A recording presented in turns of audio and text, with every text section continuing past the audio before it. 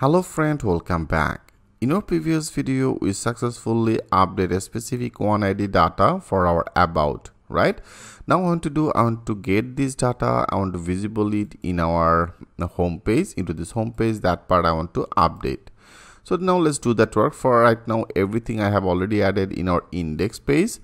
Now go to our index. That means in our resources view, right? That is a resources view. Right now we have to work in our Frontend.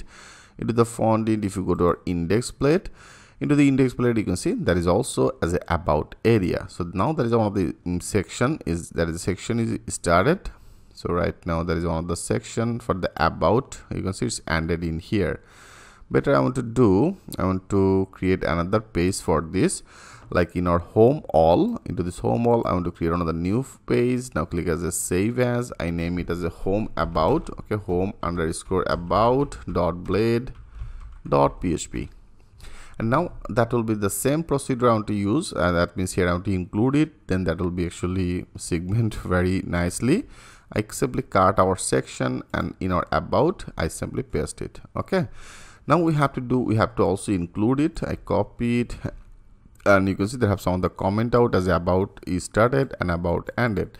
Now in our Frontend, in our home all folder, I have created a new file name as a home underscore about. So now I name it as a home underscore about.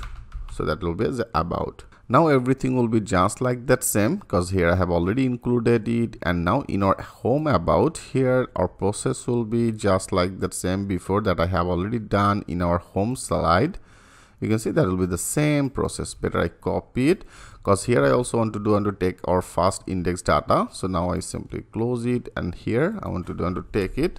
I paste it. Okay, so now that is a PHP block. I name it as a home about. Okay, that will be as a home about. And now our model is become changed. If you go to our add about controller, before I have already get it, you can see that will be actually this one. So now I better copy it.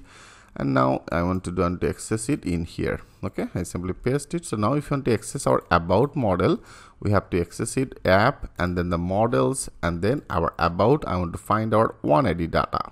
Okay, right now we don't need this.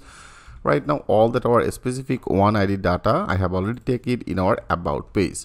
So now with our about page, I want to visible it. Okay, I want to visible it. Right now, first of all, I want to find out that is our about me.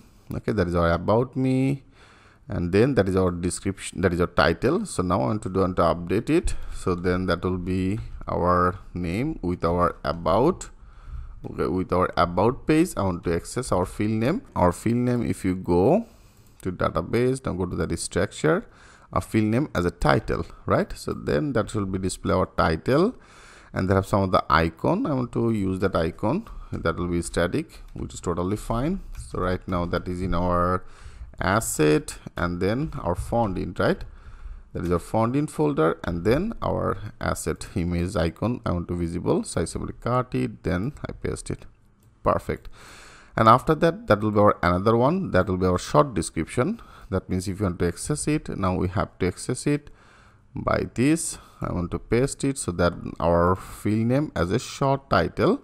How much easy, you can see. Then now that will be as a short title, right? Now that should be as a dynamic, and also that is our another one. I simply better copy it, and then I want to update. That will be our which part, that will be our short description. I copy it. Now that should be as a short description. Perfect. Now friend, let's check this out. Now this part will be totally dynamic. Click the save all. And if you now go, and now if you refresh it, yes, you can see it's now successfully updated. And you can see that is actually the static icon. I have already updated that static icon. Now our title is visible, our short title is visible, our short description is also visible. You can see now that is our total dynamic part. If you want to check it, go to our backend. Like here I make it as a 20, not the 20, I make it as a 25. Now I want to update. Click as update. Now that should be updated. You can see it's updated as a 25, and also that should be updated. Now click as a refresh.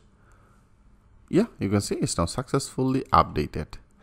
I hope friend it's very much clear to you. So right now our everything, our title, the short title and short description is totally dynamic. All the data now comes from our database, and you can also manage all the data from your backend, right? And also right now there is another one as a long description and the images. So here if you want to display it, I want to add another link in our about. Okay, I want to load another about page. So how can do this work better? I want to continue this process. In our next video I will show you that things with a live example. So thanks for watching, and I will see you in the next video.